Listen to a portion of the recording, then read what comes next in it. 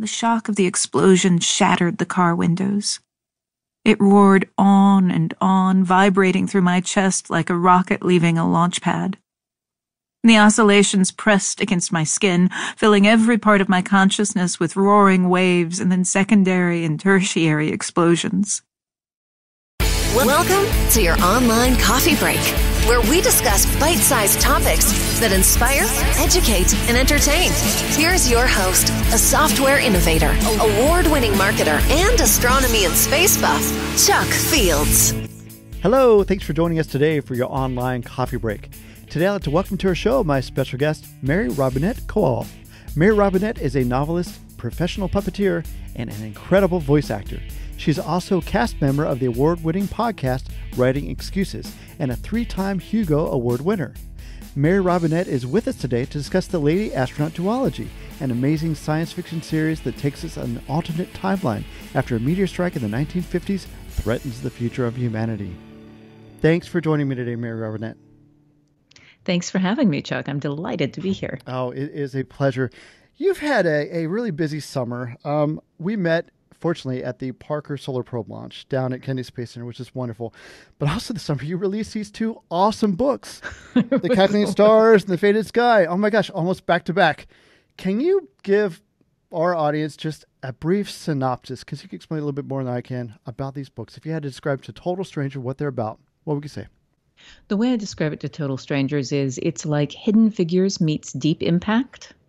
So it's 1952 Apollo-era science fiction that's women-centered and begins with a literal bang. I talk about the meteorite in the first line.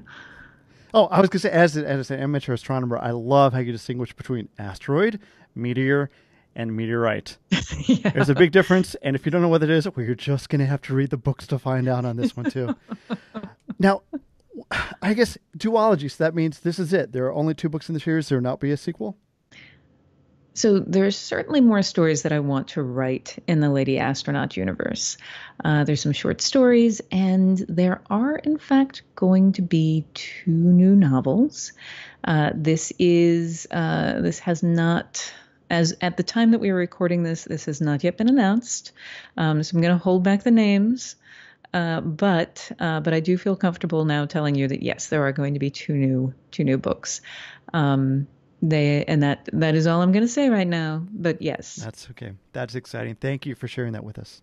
I have to say that one thing that really impressed me the most is you obviously did a lot of research for these books. The main character, she's a pilot. She's a physicist. She's a wife, obviously. And what impressed me is just how much physics was in the book. I mean, it wasn't overwhelming. And then how much about the weather predictions was in it. So how on earth do you just know this? Are you that smart, or did you have to do a lot of research to come up with the accuracy for them? I hired people. Excellent. My theory is the same that Jim Henson had, which was that he's always said that the secret to his success was that he hired people who were better than he was. Nice. So I had a science consultant that I hired that was with me for the entire novel. His name was Stephen Grenade. Mm-hmm. He's a literal rocket scientist, and fortunately for me was also majored in chemistry and can do the math. And then I had additional consultants. I had an astronomer, a couple of astronauts, more NASA people helping me with things. It was very much a collaborative thing getting the science right. I would say anything in there where the science is correct, mm-hmm. that is someone else, and anything where it is wrong, that is me. Oh, well, I tell you, I'm just so impressed because I was always a Michael Crichton fan. And of course now I'm a Mary Robinette fan, but there's some similarities in the style of writing. And I just love just how you came in. The strong, just the female subject is just fantastic on that. So I just love it. There's so many layers in this book, and I can't highly recommend these enough. I've literally been reading this one every day. I'm just such a slow reader, so I'm trying to get through it, but it's fantastic. Now you've written tons of short stories, moving on to novels, several awards. Where did your passion for writing come from? I was one of those kids who wanted to do everything, and writing was a way that I could tell stories. Ultimately, when it comes down to it, I'm a storyteller. The puppetry is a form of storytelling, audiobook, narration, acting, that's all storytelling. Teaching actually is a way of storytelling. It's a way of taking information and breaking it into stories that people can understand. But the thing about fiction and science fiction and fantasy in particular is that it allows you to take the kind of natural world, tip it to the side, and sort of understand the connective tissue better. Plus, I just also like space. So this is also this is also a way to indulge in my natural curiosity in ways that are socially acceptable. Like I'm often sitting down having a conversation with someone and they'll say something. I'm like, just give me a second while I write that down. I'm totally going to steal that later. Very nice. Let me ask this. And this is testing my memory, which needs a lot of testing in here. I thought I overheard when we were down in Florida on the bus ride touring Kennedy Space Center that your voice was played on board the International Space Station. Is that correct? That's right. That is correct. Tell us more about that. That is so incredible. I'm still so geeked out about this. Okay, so this allows me to do a number of different name drops, which also I am... Go right ahead. So welcome to the world's longest humble brag. I was the narrator for an audiobook. I mean, a lot of audiobooks actually at this point. But anyway, I was talking to a friend of mine who happens to be an astronaut. And he was saying that we were comparing notes about audiobooks and things that we'd enjoyed listening to. And he mentioned Neil Stephenson's Seven Eves. And I'm like, I was the narrator for that. Nice. And he had listened to it before we met. And he's like, really? I listened to that. I'm like, yeah, no, that's me. That's my voice. He's like, I listened to that while I was on the ISS. Wow. And I'm like, my voice has been in space. My voice has been in space. My voice has been in space. And according to him, I basically shut down for about 2 minutes. Sure. Only 2 minutes. Okay. It's just like, that is just so amazing. When I heard that, I'm like, is that really true? And it's just so neat to hear it. I could not imagine how you felt on that. And oh my gosh, folks, let me tell you, your audiobooks are amazing. Because I was listening to the audiobook for the Calculating Stars, and the way you do all the characters, even the guys, Nathaniel, oh my gosh, you just nail all these characters.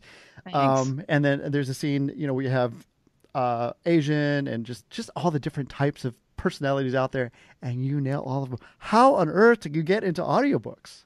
That's incredible. Well, thanks. And thank you for all of the compliments. Sure. I'm just like, keep talking, Chuck. Please keep talking. They are well deserved. Trust me. They are awesome. Again, this is, I was the kid who wanted to do everything. So, when I was in college, I was an art major with a minor in theater and speech. So I actually got training in voice acting.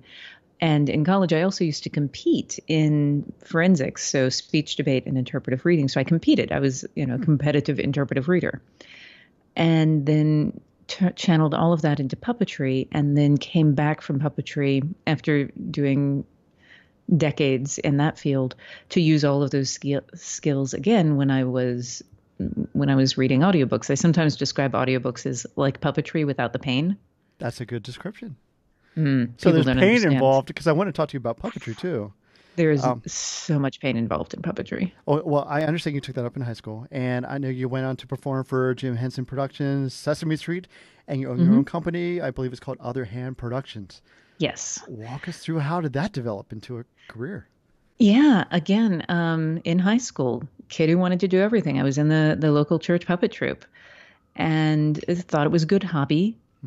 Because, I would watch Sesame Street, but we all know that Sesame Street is run by volunteers because we see that at every pledge break. So, of course, I thought the puppeteers were volunteers, too. And then I was in college doing Little Shop of Horrors, and I was the giant man-eating plant, and a professional puppeteer came to see the show, and I'm like, wait, people pay you to do this? And basically changed career choices on the spot. I interned with her, and then I went on to the Center for Puppetry Arts in Atlanta, Georgia, interned there, and then I just started working. And touring. Most of it was the bulk of my career was touring to elementary schools, then doing some television, some film. I don't tour to elementary schools anymore, and Other Hand Productions has not had a formal show in at least 5 years. My partner kept getting cast in things like, Avenue Q. Okay. So it was hard to convince him to go back to the elementary schools after that, strangely. Yeah, that would be tough. Now, if you had to pick a favorite between writing, puppetry, voice acting, what would you think? It's always the one that I'm not doing right now. Okay. Fair enough. But puppetry will always have my heart. It is, for me, it is a complete art form. It is the one where I get to express kind of every facet of what I'm interested in. It's visual, it's kinetic, it's language, it's audience. I find it fascinating and endlessly compelling. I love the way, in order to really, we say in puppet theater that the difference between a puppet show and playing with dolls is that one of them has an audience. And this is true of a lot of art forms, that the audience is really the thing that makes it come alive. But it is especially true in puppetry, because without the audience agreeing that the inanimate object that I have in my hands is a breathing character, that play does not move forward. But because they invest part of themselves in that character, we are able to, and I think, invest a little bit more than they would when it's, as we say, a meat actor. Mm-hmm. We're able to manipulate the audience more. And that sounds very crass to say manipulate the audience, but that is what we do. Yeah, that's what we do in theater. That's what we do in books. We try to provoke a specific emotional state. And I think it's in many ways easier with puppetry because the audience has already taken the investment of meeting us halfway.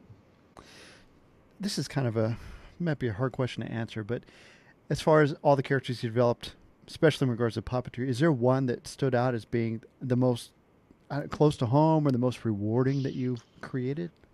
That is a difficult question because, it's like a 25-year career. Right. The one, I would say that the two that three. Okay. No, I'm not going to be able to answer this question. I keep returning to the one that I enjoy probably the most is the one that is least like me, I think, which is Audrey 2 in Little Shop of Horrors.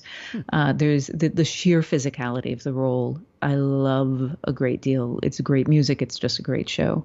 In terms of characters, the characters are not characters that your listeners would have heard of. One is Gerta in The Snow Queen.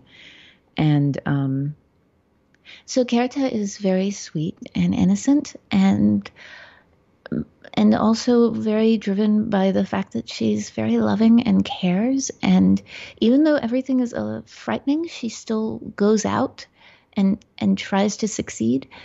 And I love that about her. So that's Gerta. Nice. And then the other one would be Lee. And Lee is kind of my current active puppet. I do a web series. I think it has 3 or 4 episodes right now called Ask a Puppet, where you can ask a puppet questions about literature or life or what have you. And Lee is a little bit raspier, and so hi, I'm Lee. Hi, Lee. You can ask me questions and stuff. I'll answer them. I'm non-binary, so I use they and them. Thank you. I have a sparkly dress that I like sometimes, but I also have some denim, and I have some other things that I'm pretty fond of. Like I have a Rey costume, which is awesome because Star Wars is so cool. Yes. Oh, Lee. So there you go. Honored to have Lee on here. Do you think the reason you enjoy some of the most is because they are the ones that are more opposite of who you are? It's difficult to answer that as well because I do put a little bit of myself in all of the characters, and I think every actor does. Right. With Gerta, the thing that I like about her is that she proceeds despite her fear.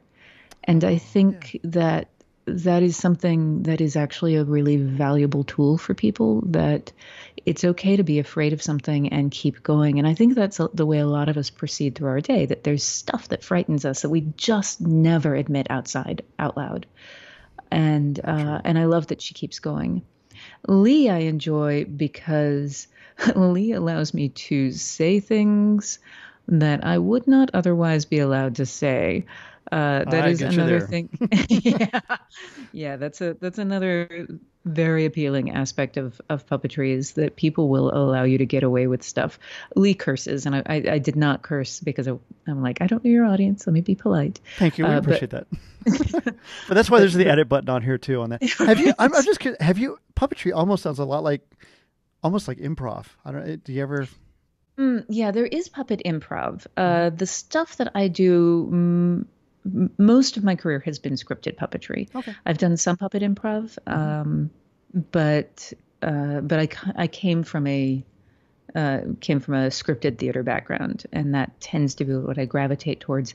Lee is somewhat more improvisatory because I'm answering questions. Okay. And so those are off the cuff. I don't script my answers to those. Obviously. But I think. Yeah, I can only think of a couple of other characters where it's been completely improvisatory characters or scenarios. Most of it's been scripted.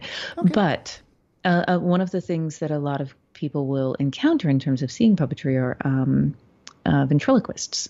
Right. And ventriloquists come much more from the stand-up comedy tradition. They do these days, sure, yes. Yeah, so they are going to be very much more in the combination of scripted and off-the-cuff material than the stuff that I do. Okay. Yeah, I just wondered, because I actually did improv for a while a few years ago, just for fun. And it was neat, because you always take a little bit of yourself in the characters, but it was nice and very rewarding to step outside into a character that's totally outside who you normally are. Like, this is the box that Chuck lives in, getting outside that box, and it's just a freer way. But I love how you just got into character, and your voice, I just think is amazing. So I want to talk space for a second, and then we'll let you go because we're very busy. Honestly, this was awesome. We went to the Parker Solar Probe launch. Was that your first time at a NASA social or at a launch? Second. Okay. Second NASA social, second launch. Nice. Well, my 2.5 launch. Yes. So my first launch was the penultimate shuttle launch, and I went to that. It coincided with the Science Fiction and Fantasy Writers of America annual convention, and so we timed it to be in Orlando with the shuttle launch. Good idea. And fortunately, the launch went on time. Mm-hmm. And that was amazing. Yes. And really emotional. And then the previous NASA social that I did was for the commands. It was a resupply. So CRS mission. Yeah, CRX-11. And that was unfortunately scrubbed because of a lightning strike right before. It was so close. And so scrubbed, and I had to leave because my writing career meant that I had to be at a convention, and so I couldn't stay for that one. Mm-hmm. So with ours, I was like, I have to go directly from here to Worldcon, and if it means that I do not stop at home to pick up clean clothes, I will just wash my clothes at the convention in a sink. That is dedication for you folks. Dedication. That is right. I would have actually just gone to a laundromat, but still. The idea is there. What did you think of the Parker Solar Probe launch? Oh, it was amazing. I was, it feels funny describing it to you because, of course, you were there too. I was there. It was amazing. Yeah, it was just stunning. Well, I mean, how's it going to influence your writing? Yeah. So the interesting thing about that, I was actually just talking about this at an event. Like, I have written about night launches. I have read a lot about night launches. Mm-hmm. I have talked to people who have attended them, and it is nothing like actually being there. And the things, like I was aware of my consciousness kind of splitting into two levels, one which was just trying to be there, right, and another of which was taking notes. Like, I had heard about the way there's a moment in a night launch with a big rocket where the sky goes briefly blue, but I wasn't prepared for that. I wasn't prepared for, even though I had seen a launch before, I knew how bright they were. Mm-hmm. And I knew that you saw the ignition before you could hear it, but I was not prepared for the length of time.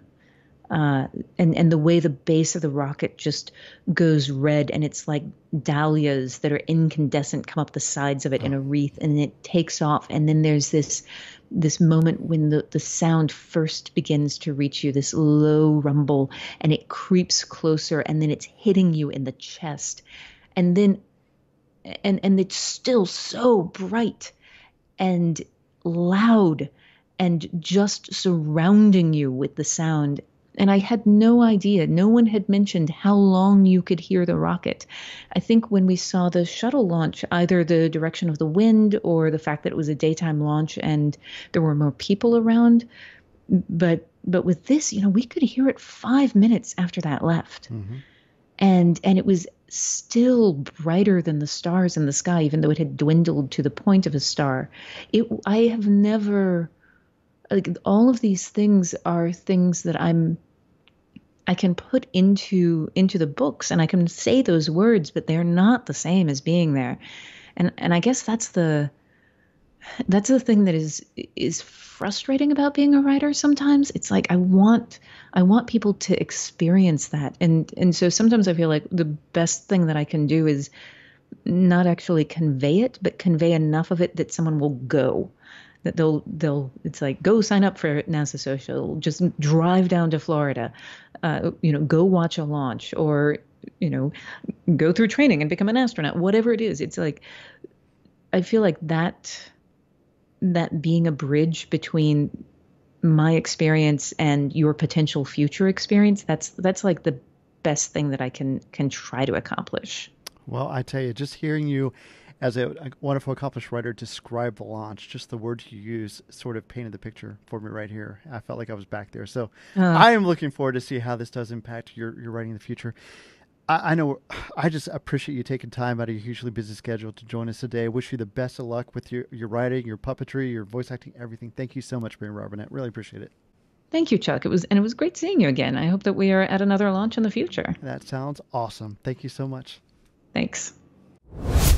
Online coffee break. Well, I really enjoyed our conversation with Mary Robinette today. Her new books from the Lady Astronaut series are amazing. I highly recommend them.